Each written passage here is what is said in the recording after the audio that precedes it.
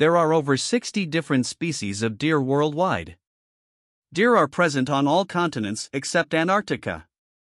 A female deer is called a doe, a male deer is called a buck. Some larger males are referred to as stags. Each year antlers fall off and regrow. As they regrow, they are covered in a furry coat called velvet. In winter, deer are less active in order to preserve energy. Deer can jump up to 10 feet high and are very good swimmers. The largest deer species was the Irish giant deer, which went extinct 11,000 years ago.